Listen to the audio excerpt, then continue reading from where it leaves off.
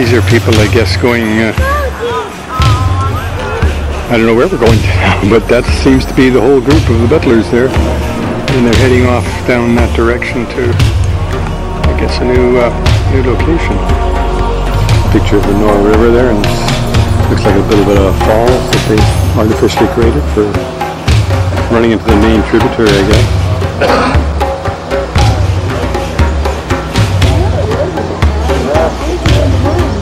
That's just across the other side of the Nore. Is that building? We're on the grounds of the castle.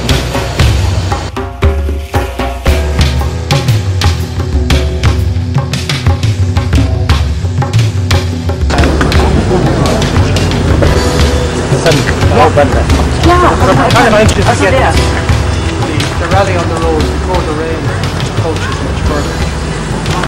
But thank you all very briefly for coming. And I have a difficulty in projecting my meagre voice.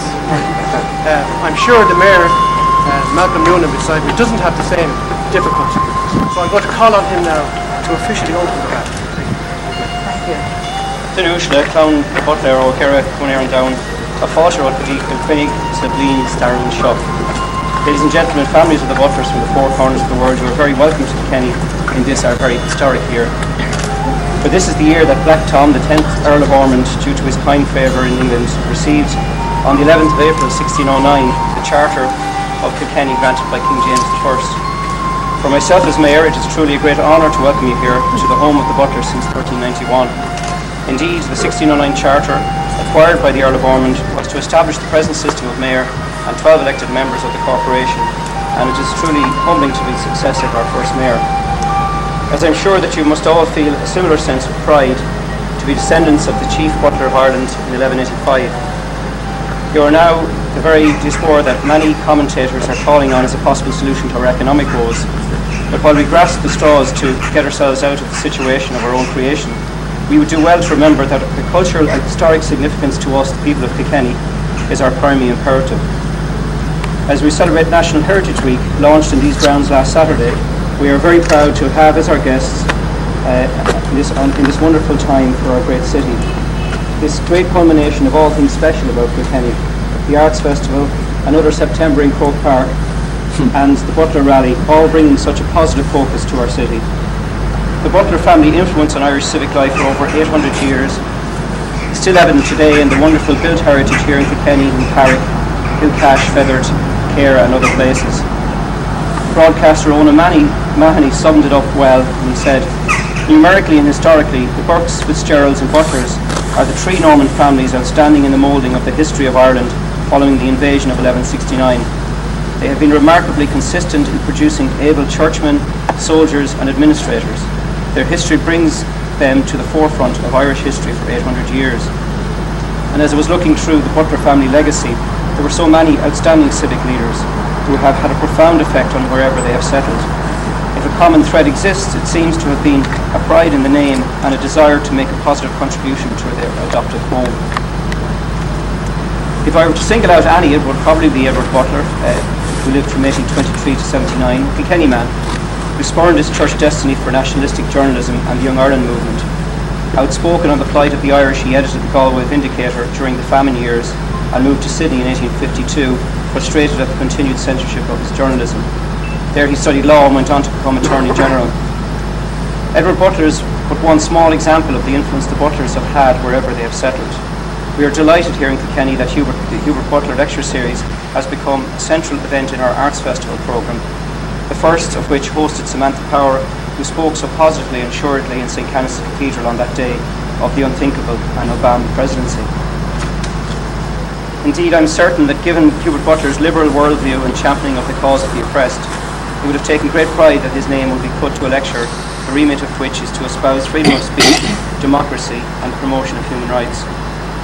Finally, I would like to welcome delegates to the Butler International Rally, to commend the Butler Society of Kilkenny locally for the great work they're doing, and to welcome you here to your ancestral home here in Kilkenny Castle. As Mayor, I speak on behalf of all my colleagues at Kilkenny Borough Council and on behalf of the people of Kilkenny. We take great pride in the built cultural and social legacy that the Butler name has left on our city and county. We will never take that legacy for granted. And in this, the 400th year of our city charter, we are, like yourselves, mindful of our past, but have one eye firmly fixed on the future. A future I hope is bright and full of endless possibilities for us all. You're very, very welcome to Kilkenny.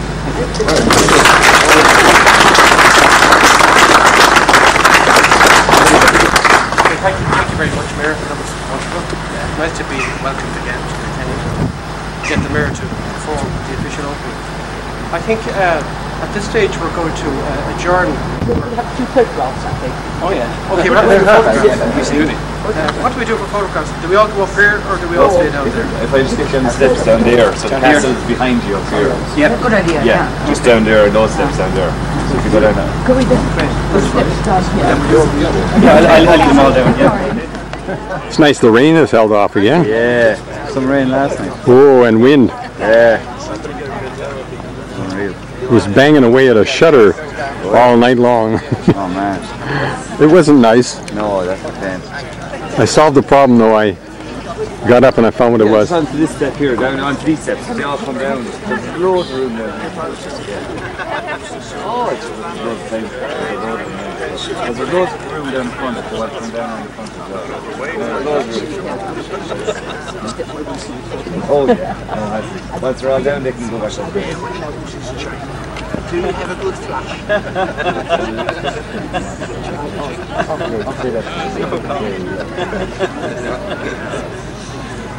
There's room down around the front.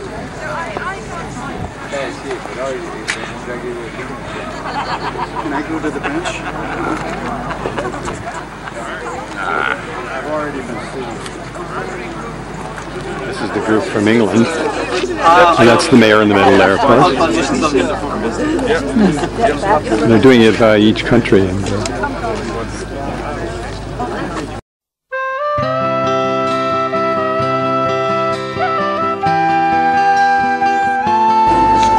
Mello is touching her hair there. She's the organizer of this event.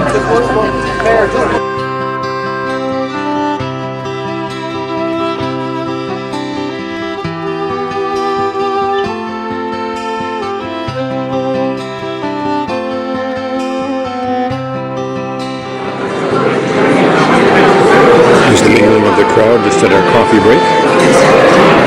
These are people from all over Europe and all over America.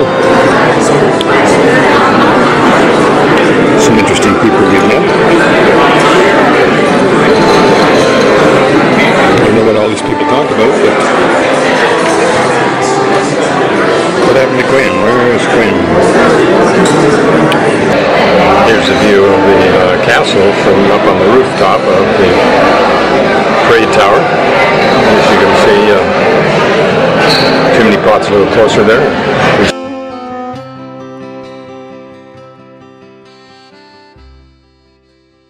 It's the 16th meeting of this kind, and also, of course, welcome to the rally. I think when we shifted the rally to August, we did so on the basis that the weather would be at its finest. Whoops. We don't always get things right, but hopefully over the next few days it will settle down and we'll all have a chance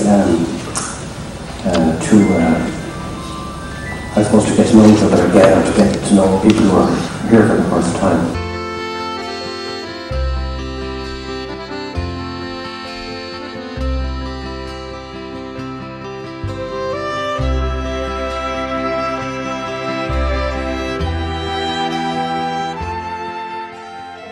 Years from 1660 to 1704, Tipperary lands, the core of which are still owned by my cousin, my brother and myself, were leased from the Duke of Ormond and his mother, Elizabeth Lady Thurles.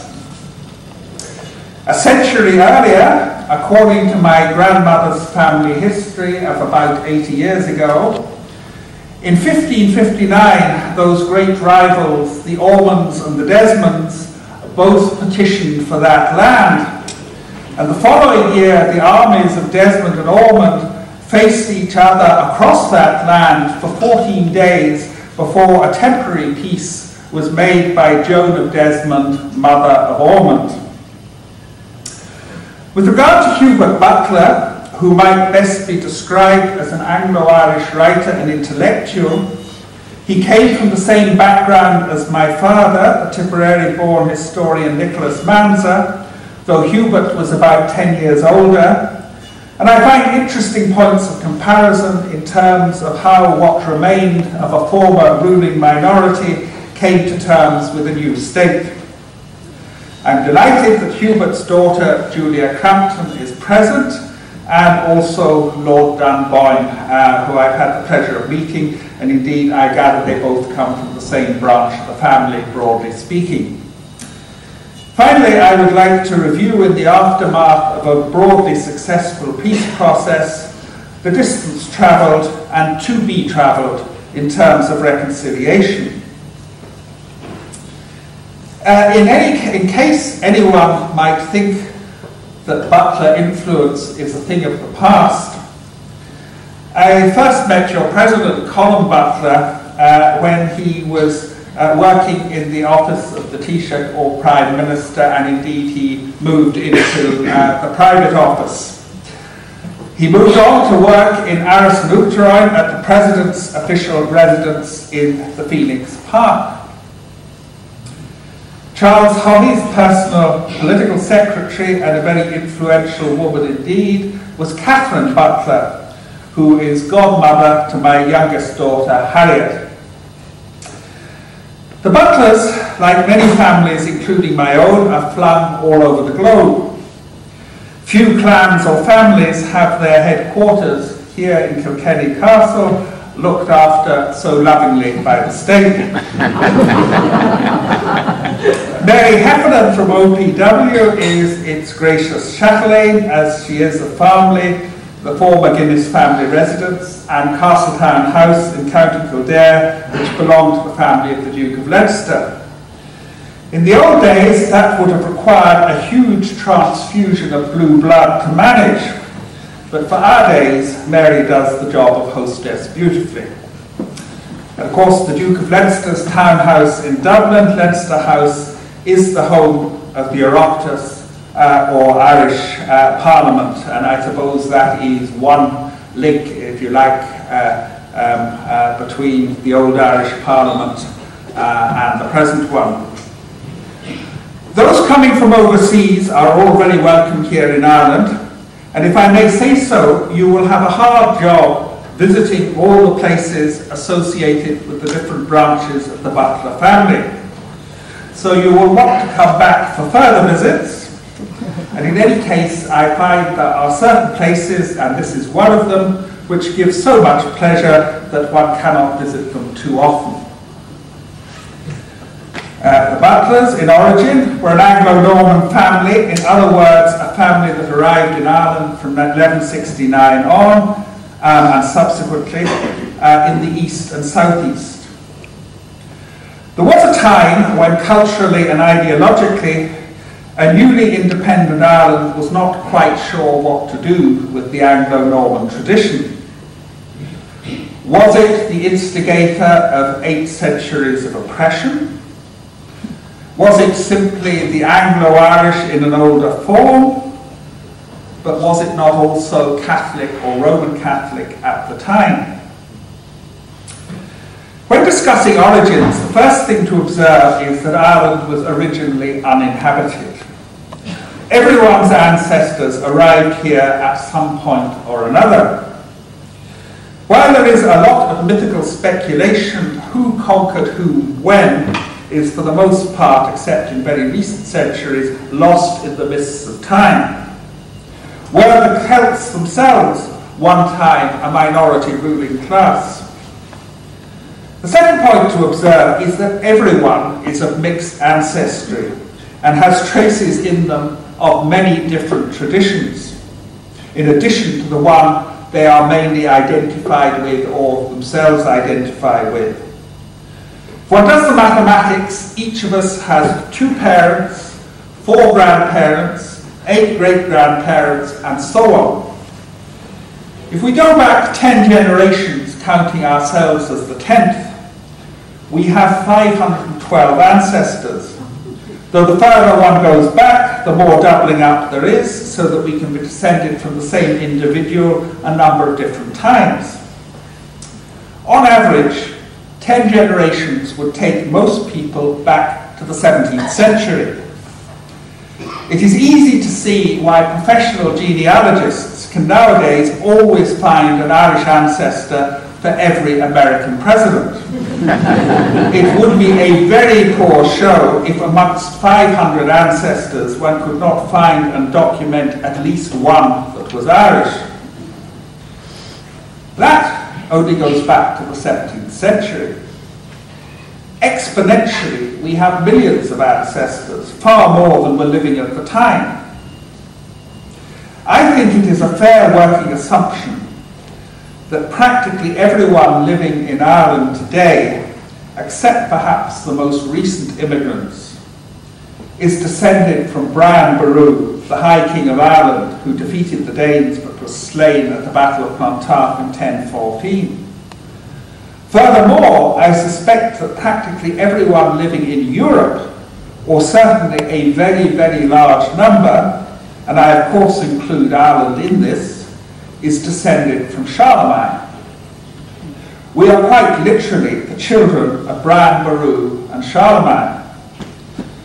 Now, whether any of their virtues have been carried down to us, even in a millionth part, is much more doubtful. If you ask who first gave me these insights, the answer is a distant Australian cousin with a German name called Beverly Kropp, and we share common great-great-grandparents. She's not very mobile, but is a fanatical amateur genealogist with boxes full of different family trees, who is hopeful of being able to trace us back to the pharaohs. The further back one goes, the less of an exact science the family history becomes. Imaginative leaps fill some of the gaps in the records, especially as touched-up pedigrees could make a lot of difference in terms of status, career, and marital opportunities. A level of marital fidelity is assumed which might not always be borne out by DNA, and equally, black sheep may have been censored from family trees. It was not only Stalin that created non-persons, but patriarchs and matriarchs of the Victorian age, with a very different attitude from the 18th century to natural sons or daughters. On the other hand, in the democratic age, we should not need to be reminded that a lack of documentary proof is actually no reason for being less connected. One could argue that the Anglo-Norman tradition was the key swing factor in Irish history, the reason we have an independent Ireland today rather than a country like Wales, Scotland, or part province like Northern Ireland that is part of the United Kingdom. Let me explain. I remember an entertaining dinner conversation about 10 years ago with Quentin Davis MP, then British Conservative spokesperson on Northern Ireland, but who subsequently crossed over to the Labour Party. He suddenly asked me, did I know what Britain's biggest mistake in Ireland had been? Before I had time properly to survey the rich menu of possible answers, he gave me his answer, which surprisingly for a Conservative and Unionist was the abolition of the old Irish Parliament under the Act of Union of 1800. While a good answer in many ways, mine would have been different. It was the decision of the late Tudors and early Stuarts to throw overboard most of their Anglo-Norman allies, deemed to have gone native and become quite unreliable, and to replace them by new English and Scottish settlers, principally in Ulster, but also to some extent in the rest of the country. The principal dividing line was religion. The Reformation won few converts in Ireland where royal centralisation had least effect. Over the course of a century and a half, roughly from, say, 1540 to to 1690. The two nations of medieval Ireland largely coalesced under a common Catholic banner to resist the new settlers and more authoritarian royal rule. The Old English, as they were called, to distinguish them from the New English, became the New Irish. The later Stuarts, including Ormond, tried to do something for them, as they had suffered under Cromwell, but without much success. The Butlers straddled the divide, some royalist and conforming to the new established Anglican religion, others remaining Catholic. A young Tipperary historian, David Butler, who I believe is possibly somewhere here, yes?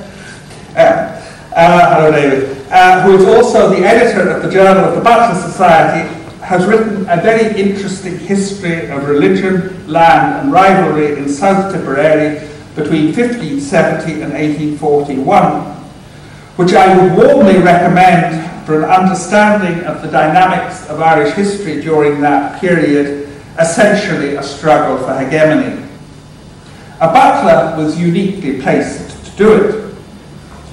Among his many other talents, he is also an accomplished organist who played at my eldest daughter Fiona's wedding in 2003 in St Mary's Church, Tipperary. The earldom of Ormond and much of the land to go with it was granted in 1328. The history and memory of the Butlers and the Ormonds is today mostly present in connection with the properties, many of them, as I said, in state ownership. One of the oldest, Kiltynan, I believe once owned by the Lords Dunboyne, near Feather, County Tipperary, which has been put in excellent shape, is owned by Andrew Lloyd Webber, composer of famous musicals like Evita, Sunset Boulevard and Phantom of the Opera. So, the greatest popular composer of our time in that genre finds inspiration improvising on the piano in an old Butler castle that looks straight up to Slievenamon. Kilcash Castle, further round on the slopes of Slievenamon, is at present being secured and restored by the Office of Public Works, having been acquired in 1997. Now, it was certainly owned by the Lords Dunboyne, and one of the family took the Confederate side in the Confederate Wars in the 1640s. The other end of the county, in the barony of Ormond, the round tower of Nina Castle is being restored and will open to the public in around 2012 with all its floors accessible. And I climbed the scaffolding of both buildings to view work in progress. A few weeks ago I was invited by the President of the Irish Farmers Association to accompany him on a boat trip just to view some problems with the flooding of the Shannon Callows. And we ended up going south from Banagher at Victoria Loch.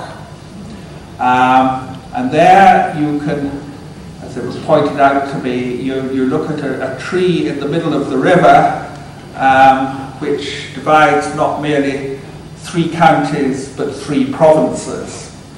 Behind one was Offaly and Leinster. Opposite was Tipperary, and indeed the Ormond barony of Tipperary, just not accessible by road, just fields with cattle grazing, and the opposite side was Galway and Connaught. A spot to visit once in one's life, anyway. Carrick-on-Shore is home to Ormond Castle, a Tudor fortified manor built by Thomas Butler, Earl of Ormond, who was a second cousin of Queen Elizabeth. Margaret Butler was mother of Thomas Boleyn, grandmother of Anne Boleyn and great-grandmother of Elizabeth I. And for those of us who've watched the Tudors filmed in Ireland, many of these characters have become reasonably familiar. A particular feature of the castle is the long gallery. Black Tom clearly hoped one day to host the Queen, as her insignia are to be found intertwined with his in abundance. Earlier this year in May, I launched a fine illustrated guide authored by Dr. Jane Fenton, who is also an expert on Kilkenny Castle. And in the Office of Public Works, we're seeing is there some way that we could strengthen the floor, because it's on the floor of the long gallery, it's on the first floor. It would be wonderful for public functions and events, but at the moment only about 14 people are allowed on it at a time, which isn't satisfactory. Cahir Castle belonged to the Catholic Butlers and was subjected to a siege by one of the Queen's favoured servants, the Earl of Essex. And one of his cannonballs is still lodged in the walls. He won an easy victory there, which did not impress her, because he reached an accommodation with the arch rebel he had been expressly sent to suppress, Hugh O'Neill. So when he returned to London, this conquering Caesar was sent to the Tower and beheaded. The Butlers did not all remain in Ireland.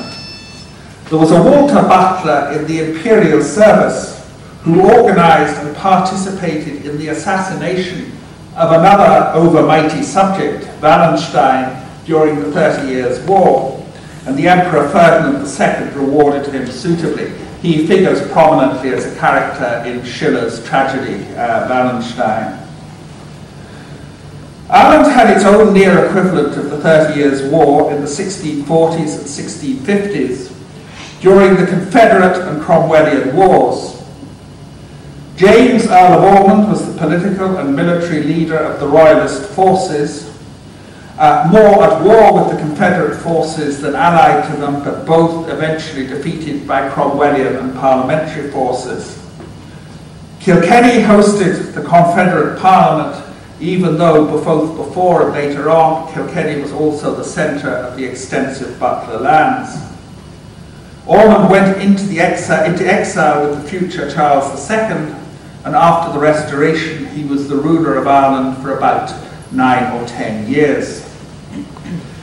His physical legacy to Ireland is impressive to this day. He was easily the most important owner of this castle, but he also constituted the Phoenix Park to the great benefit of the people of Dublin, and which is today managed by the OPW. It comprises several important residences, including Aris Luteron, the residence of our presidents, the American ambassador's residence, formerly the chief secretary's, and finally the former Guinness residence sold to the state. When the papal nuncio's residence was demolished, Ashtown Castle was rediscovered within its walls and refurbished and acts as an information centre for the Phoenix Park. The other great building the Duke was responsible for was the Royal Hospital Kilmainham, which houses today not only fine state rooms which include a portrait of the Duke, but also the Irish Museum of Modern Art. And the annual day of commemoration for those who died in all wars is held there each year on the Sunday nearest the 11th of July, the date of the 1921 truce, which ended the War of Independence. The Royal Hospital was the Irish version of the Hôtel des Invalides, built for old and injured soldiers by Louis XIV, and of the slightly later Royal Hospital Chelsea.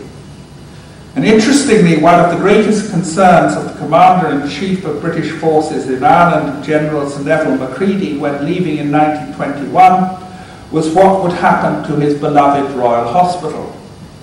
And after some decades of comparative neglect, it was taken in hand, completely restored, and is today being well looked after and well worth a visit.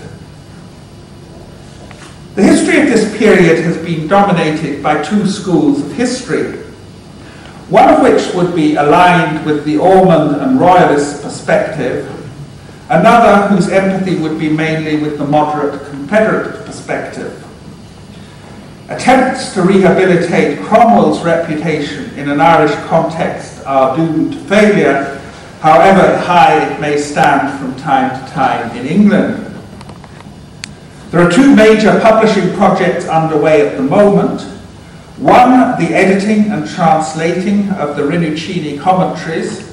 He was the papal legate in Kilkenny in the mid-1640s and opposed to compromise with other anti-parliamentarian royalist or Protestant forces such as Ormonds.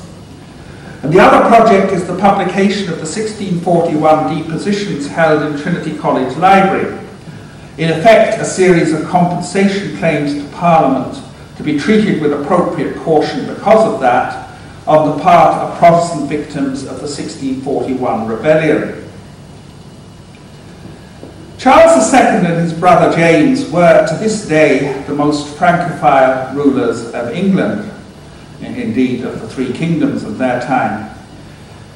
Coming from a Scottish dynasty, their grandmother, Mary Queen of Scots, had been Queen of France in 1559-60 as consort of Francois II, and their mother, Henrietta Maria, had been a sister of Louis XIII.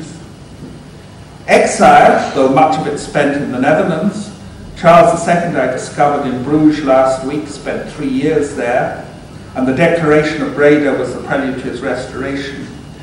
Exile, as I say, had reinforced the French orientation. To the horror of English historians to this day, Charles II allowed himself by the secret Treaty of Dover of 1670 to be subsidised by Louis XIV to reduce his dependence on Parliament. It was the revocation of the Edict of Nantes by Louis in 1685, in other words, withdrawal of religious toleration in France, accompanied by forced conversions and thousands fleeing into exile, that sealed the fate of any overtly lasting Catholic dynasty in England. When I was working in the French archives 30 to 40 years ago, I came across a prospectus, written in French obviously, by the Duke of Ormond, inviting the Huguenots to come to Ireland. Part of it sounds almost like an IDA prospectus. Our Industrial Development Authority promotes inward investment. The Duke begins by saying that in looking for another land to settle in, Huguenots may have overlooked somewhere close by the island of Ireland. A mild and fertile country, it could be almost said to flow with milk and honey. All the same, a man could starve there as well as anywhere else if he did not work. In days when there was almost no such thing as a conflict of interest, he could offer some properties of his own where it would be advantageous to settle. While of course there was freedom of religion, this is a few years after Archbishop Oliver Plunkett had been executed as a part of the outcome of the Popish plot, it would be more convenient for all concerned if they were to conform to the Anglican rite. The Huguenot exodus certainly weakened France and strengthened the places they were going to, cancelled out in Ireland's case by flow of the Irish Catholic leadership in the opposite direction to France, where despite the comparative class rigidity of the Ancien Regime, they had much less difficulty rising to prominent positions than they would have had in the Ireland of the penal laws. The Duke of Ormond had the unique privilege of maintaining his own jurisdiction. In the late 17th century, he built what is now called the Main Guard in Clonmel, which would originally have served as his courthouse and was a courthouse after his jurisdiction was withdrawn. And this jurisdiction was withdrawn when his son, the second Duke, after the Hanoverian accession of George I in 1714, gave his loyalty to the old pretender. In the intervening period since, the Main Guard, which is an iconic building in Clonmel, underwent diverse alterations until in the last century it became abandoned and semi-derelict for the whole country. In the early 20th century, Kilkenny Castle was the centre of some half-hearted consultation amongst Irish Unionists as distinct from Ulster Unionists against Home Rule. With the British Empire as its zenith, Irish loyalists, like American loyalists in the 1770s, were apt to mistake the balance of forces. As the Comte de Ségur was to write of young aristocratic society before the French Revolution, we walked on a carpet of flowers unaware of the abyss. And I think maybe the social life of the ascendancy prior to 1914 was a little bit like that. Mikhail Gorbachev also delivered a policy rebuke to the Politburo of the German Democratic Republic when they celebrated the 40th anniversary of its foundation in the autumn of 1989.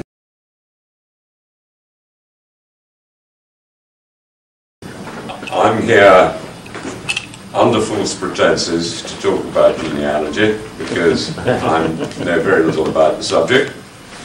However, my father, Paddy Dunboyne, knew quite a lot, and he devoted most of his spare time for most of his life to researching butlers, and he produced an awful lot of papers.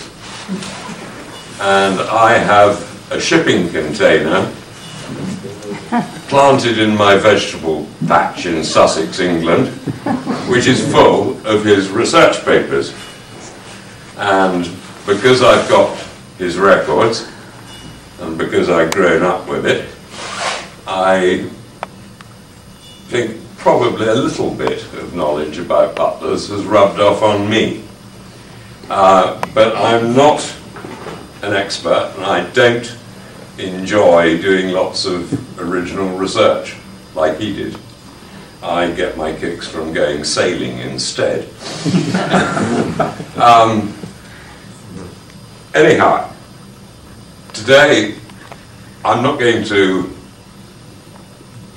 talk for hours about butler genealogy. This is meant to be a forum, and I want to try to get other people to talk, because in this day and age people are in touch by email, they know each other by their email addresses, and they don't know who the person they're corresponding with is. And I hope that today the people who are here are people who are interested in genealogy, who have been doing their own research, and I hope that this will be an opportunity for you all to put faces to email addresses of the people you've been corresponding with. There is quite a lot of expertise within the society. There are people like Craig, who is a professional genealogical researcher with the Mormon Church in Utah. There are a lot of individuals here who have researched their own branches of the family and who know an awful lot more than me. So I hope if anyone's got a question about Spain or Latin America, we've got David Butler, who knows all about that. We've got the Headies from Australia, we've got Bill from America, we've got, Germany, Russia we have represented here today, Jacques. So someone in the room should know something about most branches of the Butler family. I'm particularly pleased that Sir Richard, our president, has made...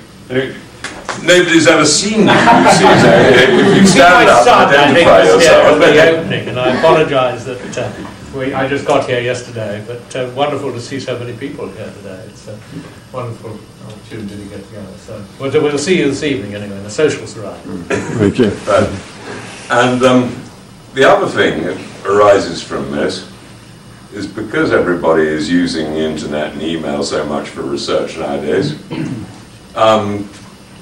I'd very much like to have some feedback about what people want to see on the website.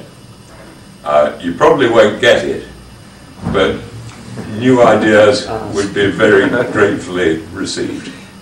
Now, Craig has prepared a little chat about sources on Irish family history. Like I say, Craig is a professional at this, works as an archivist in the Mormon Church in Utah.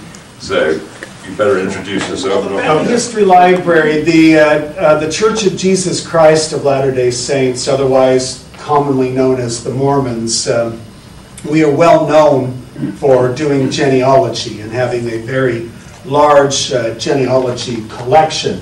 The Family History Library is kind of the flagship of the Genealogical Society of Utah, which is the official name for the society that collects the records, although we are more and more going by the name that we are known on the internet, Family Search. So that's why I'm wearing the handy-dandy little Family Search shirt, so that you can remember what the name of the website is, which I'm going to give you the web address in a couple of minutes.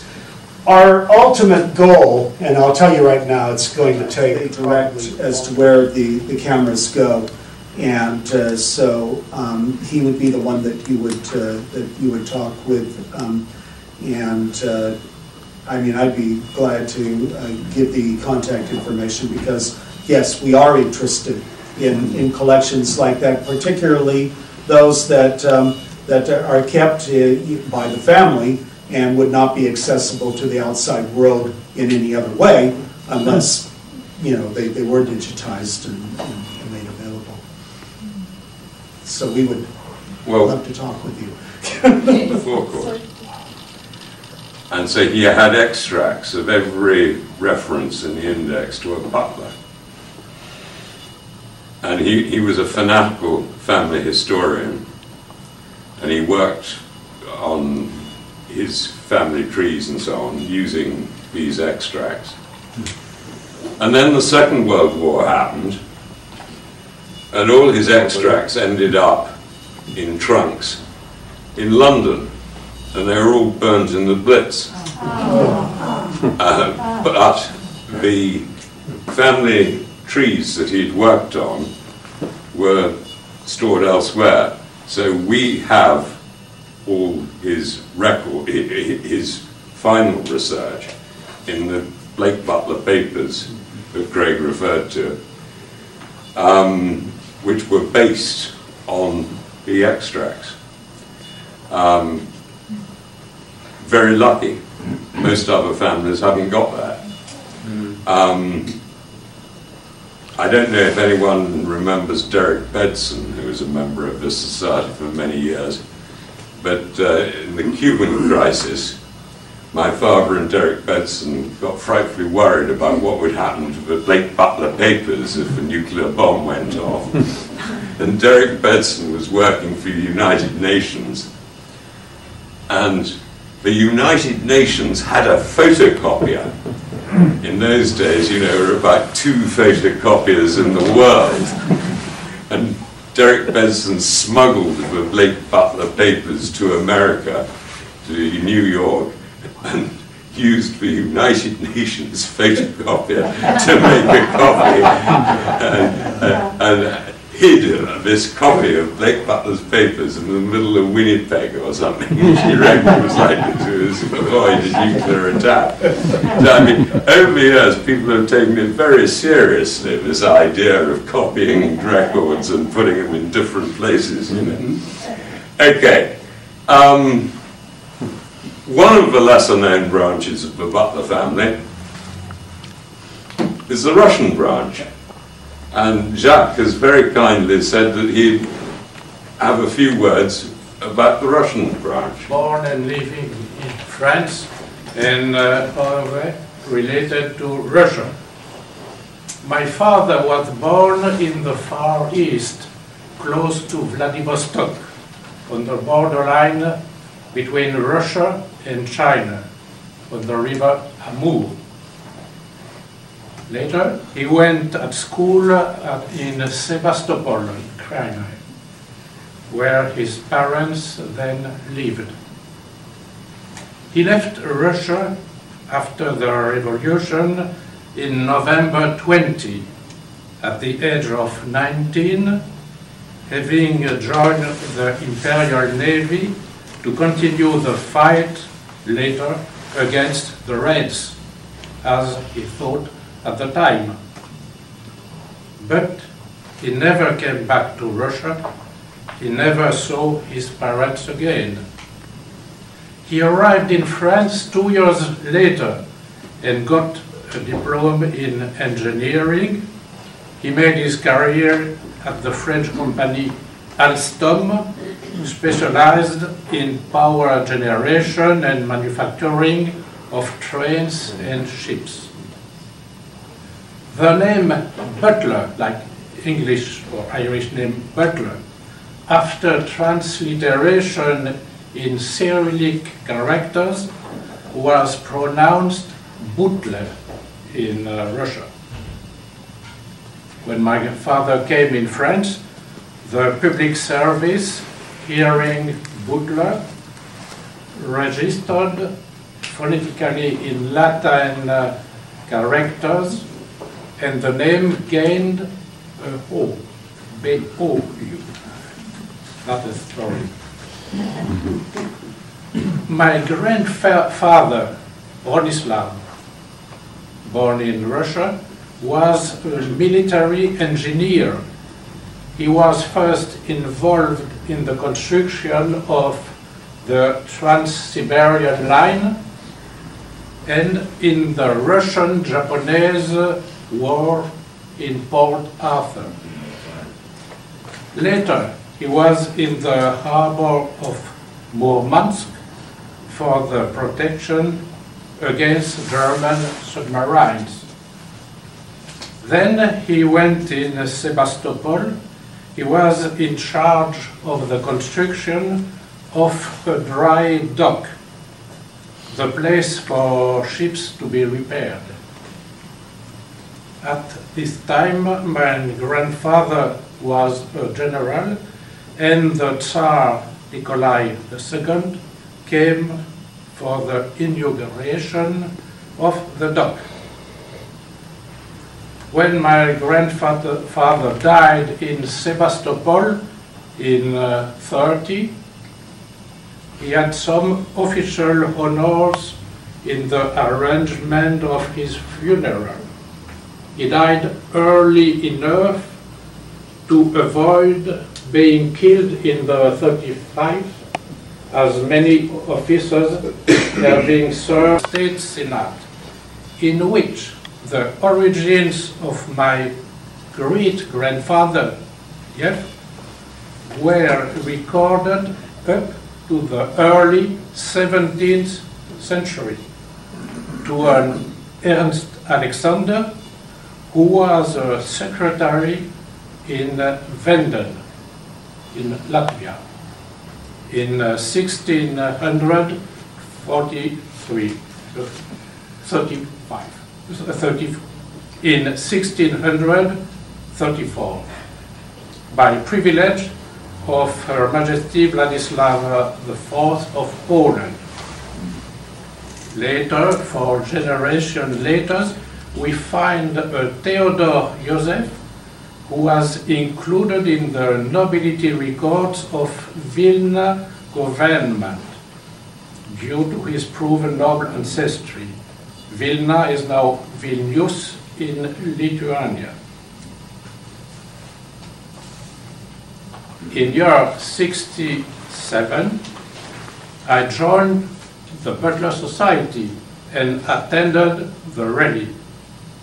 I met members of German butlers.